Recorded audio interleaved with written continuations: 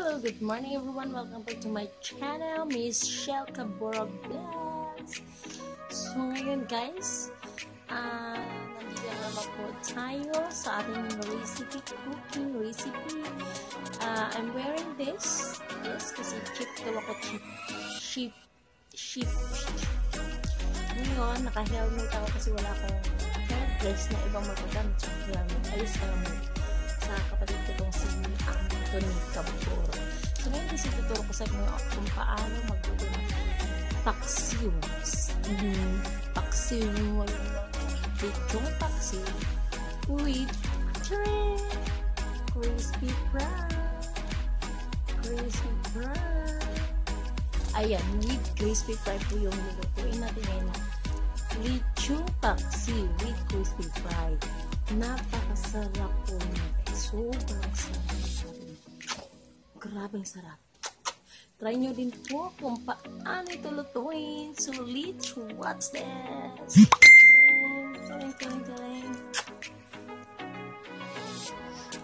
Hello, good morning everyone. Now we're cooking lechon paksiw. So, lechon paksiw, this is a ricotta. This is the, what you call this one? This is the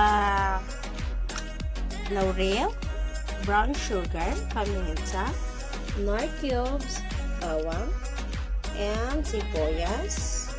We have also with crispy fry. So, itry din kunin yung magluto ng lechon paksiw with crispy fry. And the tomas. Of course, our toyo is I use Silver's one. I love Silver's one. Yan po ang aking brand ng toyong ginagamit. So, here we go. Let's proceed to our lechon paksiw. So, this is it na siya. Here we go, our lechon paksiw. Ayan. Parts po yan ng ulo, tenga, tang, and faa. Ayan. Once again, we're cooking lechon paksiw. So, ayan, this is our ricotta says. So, let's proceed now. So, let's put all this together, guys. Our ricotta says, the cubes, garlic, and sibuyas, together with the datong puti na suka. So, vinegar naman na ginagamit ko is datong puti. So, ito yung ginagamit ko.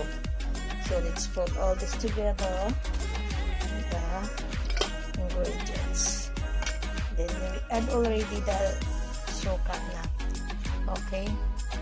And then, the brown sugar. Let's put the brown sugar. Okay. So, let's make pakulo-kulo na, guys. Here we go, guys. Now, ito na siya ang ating crispy fry with water. Minix na natin siya. So, ayan, ihahalo na natin siya dito sa ating lechon paksiw kasi kulo na siya. Ayan si lechon paksiw.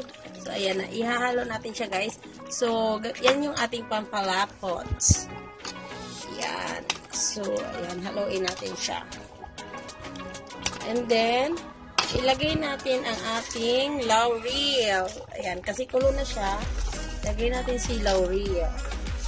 Ayan. Naligo siya ngayon ng laurel para mas mabango at mas masarap. So, ayan na siya.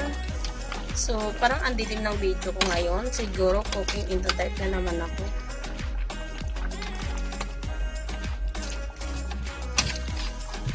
Ayan na siya. So, mamaya natin lagay si Mang Tomas para mas masarap ang lasa. Haluin lang natin siyang maiging.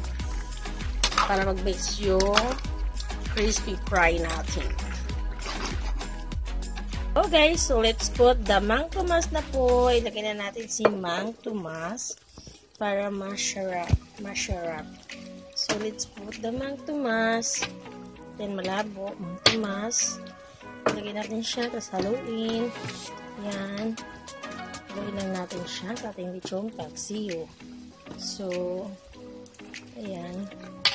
And then, puntayin natin siyang kumulo. Medyo madilim na. Here we go, guys. We're done cooking lechon paksiw. Ayan, this is it. Ayan siya. Lechon paksiw with crispy fry. Ayan, so yummy. Ayan try nyo po guys na maglagay ng crispy fry sa inyong lechon paksiw. Napakasarap po siya. Walang langsa. Walang napakayami po niya. Ayan. Napakasarap niya. Ayan. Balat ng lechon. Ayan. Part ng ulo ng lechon. Paa. Ayan. Tenga. Ayan siya.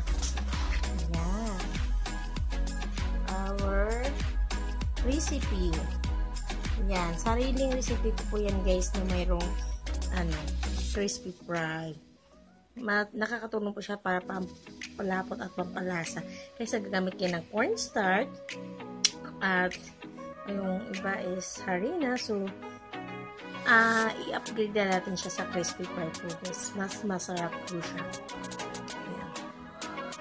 Yan ang ating gagawin na yummy-licious. So, happy eating everyone! Ayan. Thank you for watching. Please don't forget to subscribe. Like nyo po and then comment down below kung ano pa pong gusto nyo recipe gagawin po. And then, please share nyo na rin po itong videos na to para marami po makakapagluto ng lechon paksiw with crispy fry. Yan, para matikpan nyo po siya guys kung gaano siya kasarap. Yan, napakasarap at yummy. Pwede nyo po siyang lagyan ng sili kung gusto nyo po siyang lagyan ng sili para maging maanghang. Here we go guys.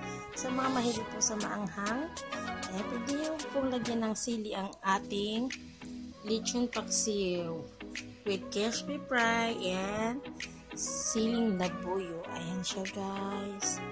Ayan, balats at ang sauce niya sarsa, napakasarap with crispy fry po yan. Ayan, napakasarap po. Ayan. Ayan guys. Yummy delicious.